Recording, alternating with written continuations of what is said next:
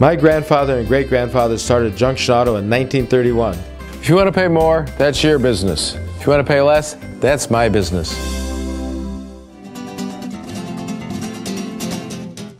Certainly has been in our consultation with our client his stated desire to waive the presentment of any evidence in mitigation.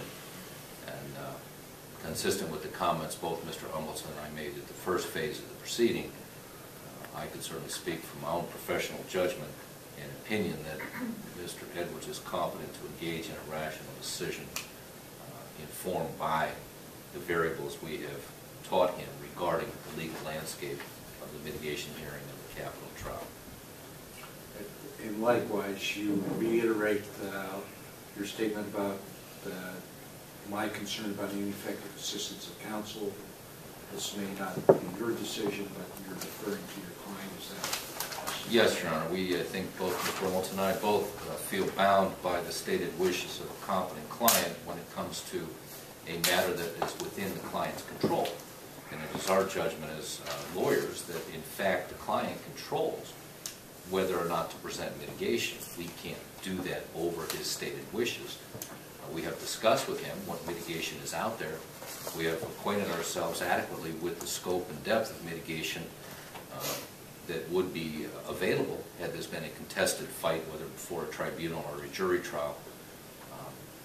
But we are bound, and I think the Ohio Supreme Court jurisprudence, if nothing else, starting with State v. Ashworth, makes it clear that a client this tribunal would deem competent to waive cannot be led by the hand by some lawyer and forced to do that which he does not choose to do.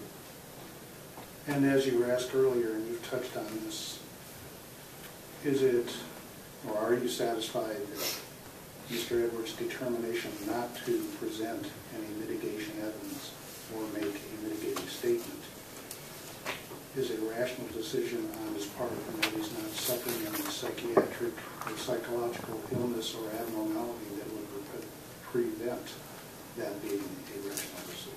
I am. In my judgment as a lawyer, he is not mentally incompetent. Rather, he is competent, and he has, in discussing this decision with me, satisfied me that with assuming his predicates, assuming his values and his axioms built thereupon, he is making a rational decision to waive or give up the right to present.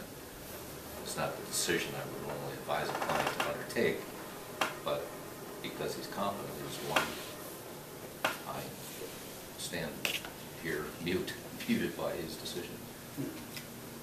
Mr. Edwards. Yes. So you're perfectly clear about this. Yes.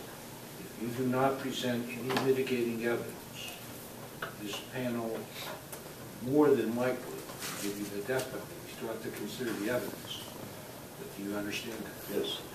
I know that you've discussed this with your attorneys at length. You realize what's happening. But do you feel you need any more time to make that decision regarding the presentation of No, sir. I beg this court, on Danny's behalf, please do not give him the death sentence.